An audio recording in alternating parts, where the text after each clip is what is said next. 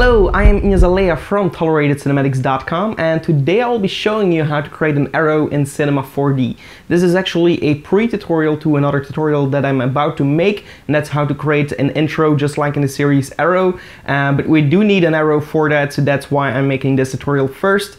So if you want to see that tutorial as well, be sure to subscribe to this channel so you can see it in your subscription feed on YouTube. So enjoy the tutorial and let's start up Cinema 4D and get started.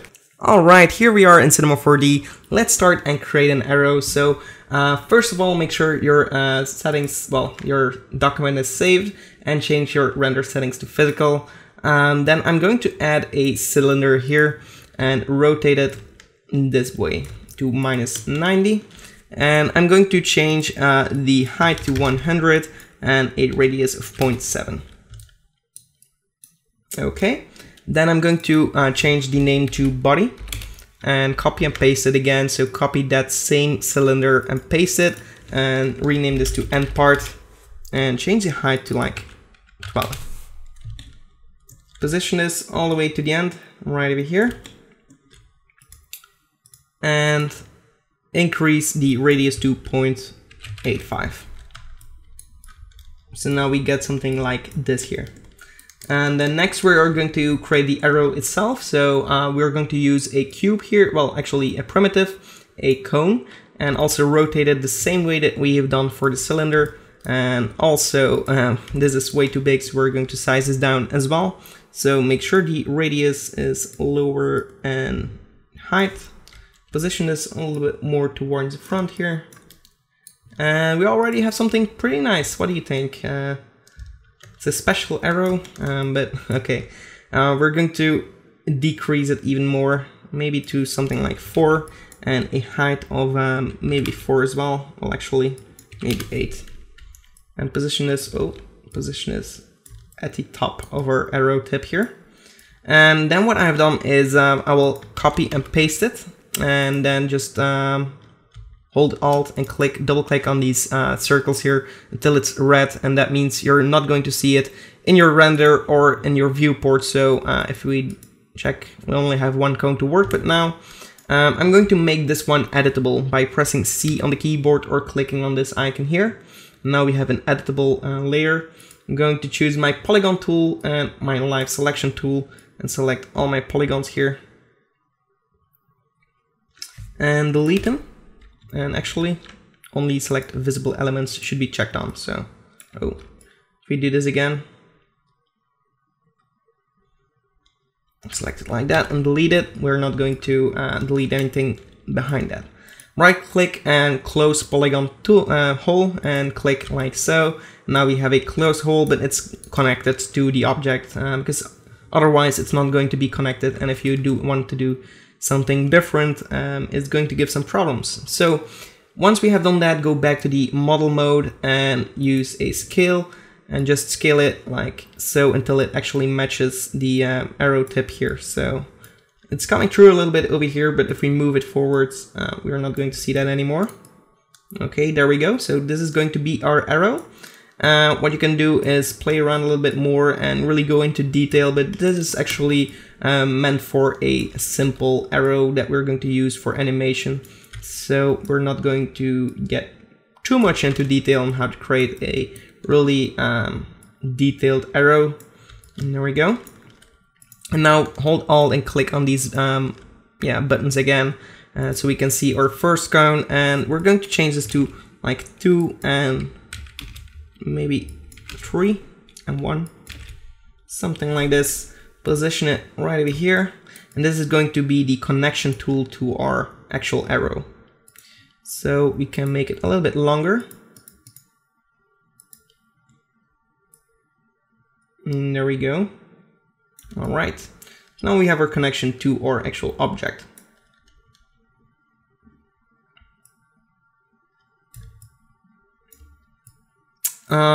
Okay, there we go.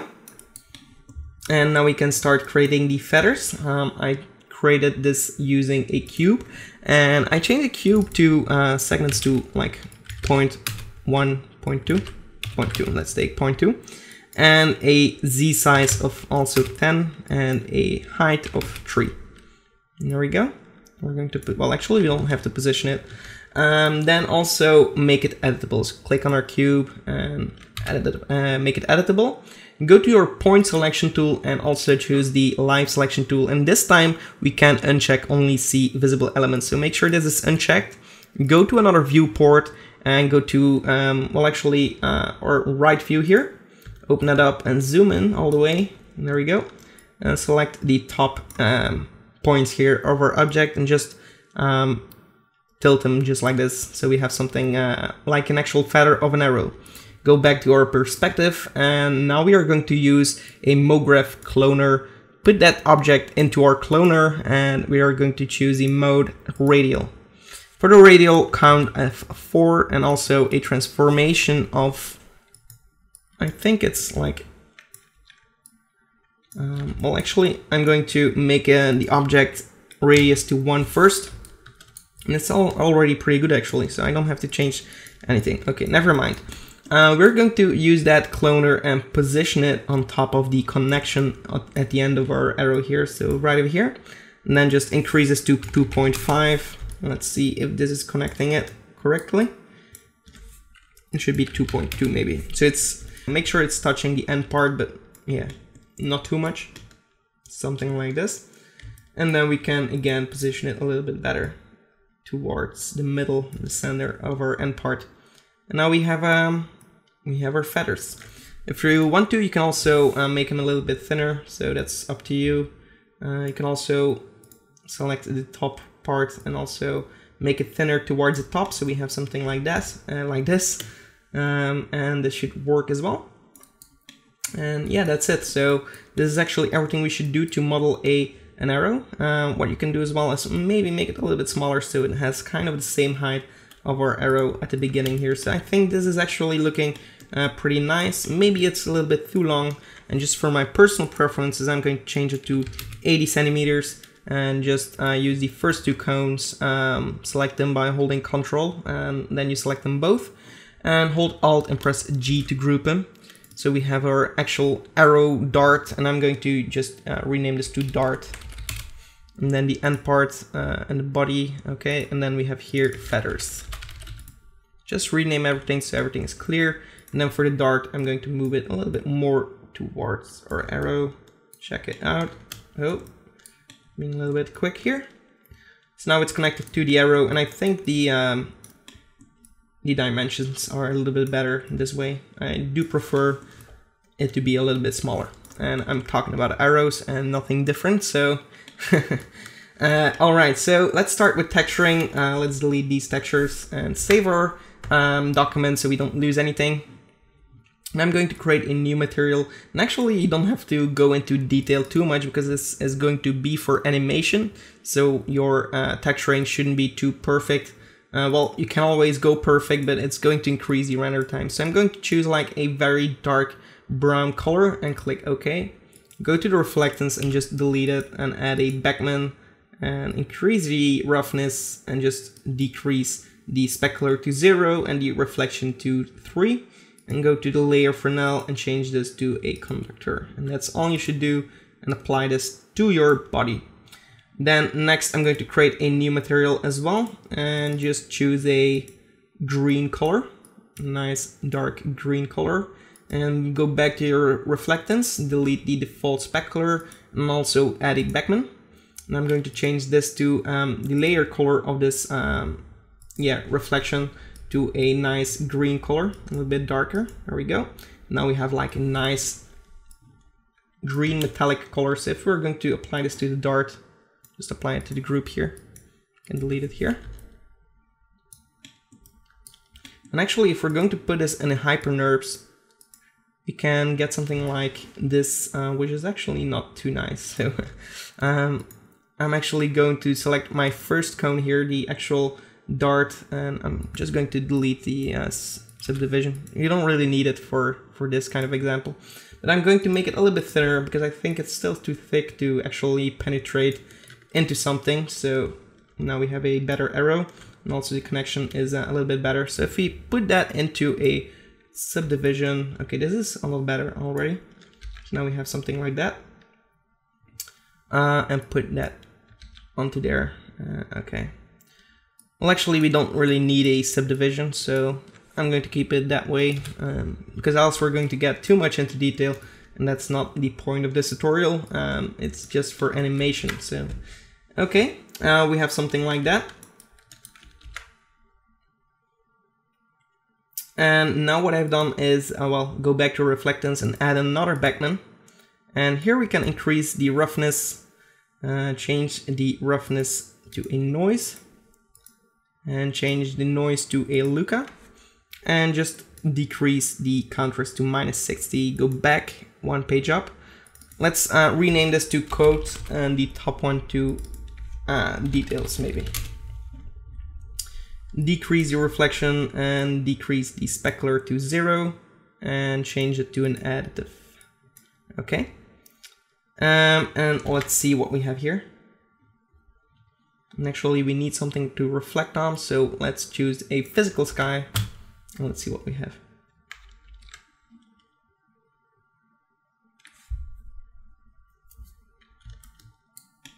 What you can do as well is just for preview purposes is go to the cone, go to the caps and add like a button cap, 0.01, 0.05 here, and a radius of 0.05 as well.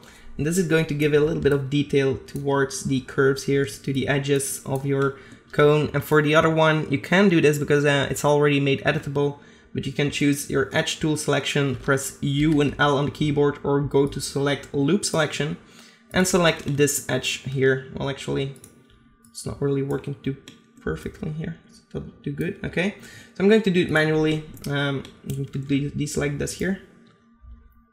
Well, actually, I'm just going to select my edge tool here and select all these edges. Sometimes the loop selection doesn't work, and especially if you work with something that has been closed, like the closed polygon that we have used, but it wasn't necessary to get some nice results. So I'm going to deselect this one so we can actually see, well, I'm just going to solo this in the viewport and select these edges here.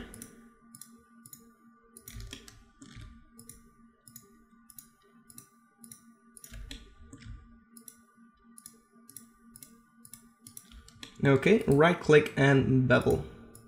If you drag this out a little bit, I'm going to get something like this. Oh, okay, we get a nice bevel. We don't get anything on top, or we do. Okay, and if we render this out, we're going to get a nice edge here. So it's going to add a little bit of detail. As you can see right away, because of the reflections here, the bevel is really catching your eye, and it's giving a nice result. So unsolo everything, okay, and let's continue. Go to the bump and use a noise here, and for that noise we're going to use like also maybe a wavy turbulence. Change the global scale to 5 or maybe 10, and if we're going to change the material here to a projection cubic, we're going to get more detail here.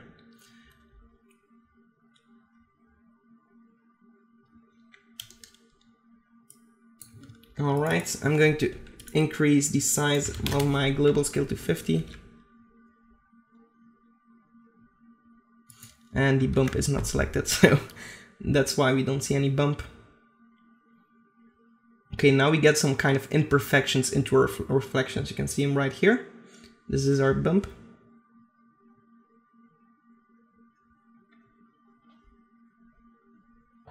Okay, so that's pretty cool. And then next what I will do is go to the color and change the texture to a layer here. So open up the layer and add a shader color. Okay, so pick a dark green color here. I'm not sure what I'm doing here. Okay, we have a dark gray color. And then add an image. We can use a texture that you can find on Google. Stock footage, stock textures here. I have some grunge metals. You can find them on Google by searching for grunge metal.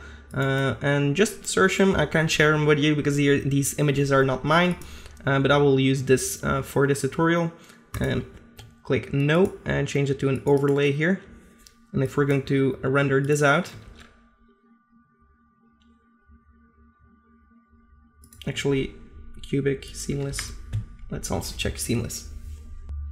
we get a little bit more variation in the color of our arrow, but not too much. So I'm just going to deselect the reflectance so we can only concentrate on our color.